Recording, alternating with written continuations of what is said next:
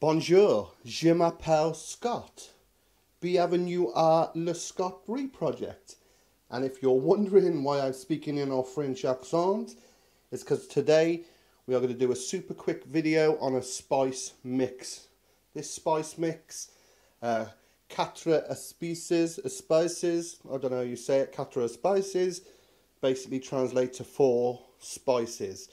Now, this spice combination, beloved of the French, also used in Middle Eastern dishes. It's typically used in soups, ragouts, pot cooked dishes, vegetable preparations, but the one we're interested in, it's used in charcuterie. Now, pâtés, terrines, sausages, black puddings, but the reason we're making it is because my next video, boudin noir, we're going to be using Quatre Épices. You have to excuse my French, quite literally. Right, let's get on and blend this. A very quick video. So typically then, it's made, the 4 spice blend, don't get me to say Quatre Épices again, with ground white pepper, ground cloves, ground nutmeg and ginger.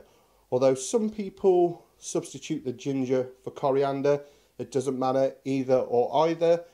2 schools of thought, equal amounts of all the spice blend, or more traditional, a higher pepper content, and then blend in these other spices, and that's what we're going to be doing. So, first thing we're going to do then, it's going to be one of the quickest videos I ever did, so don't even bother putting the kettle on. I'm going to get my scales working. Right, just tear my bowl, and my blend calls for 65 grams, what we got in there, 44, of white pepper. Get it in. So we got our 65 grams of ground white pepper to that. 5 grams of ground cloves. You've got to be careful. Common sense says do it in separate containers, but I live on the edge. 15 grams of ground ginger, so I shall tear that off. Magica camera, 15 grams, see how it works? Good on it. And then just tear it again, and then we want 17 grams of ground nutmeg. Look at that. Ooh, I am good. Beautiful combination. Just have a look. If I can bring it up to the camera. Just give that a good mix up then and get it into our jar with a tight fitting lid. How easy is that? So give it a mix up then. Like I said, used predominantly in charcuterie, sausage making, pâtés and terrines, and that will keep in an airtight container for quite a while. Just give it a good mix then, make sure all the colours are distributed.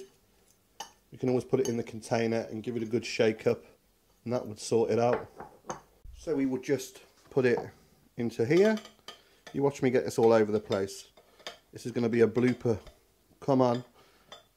Come on, my beauty. Yeah, that'll do. I'll go for that. Put that in there. And then we will transfer that to this beautiful, what a beautiful invention kiln a jar is. Hey? Like stepping back in time. Give it a shake.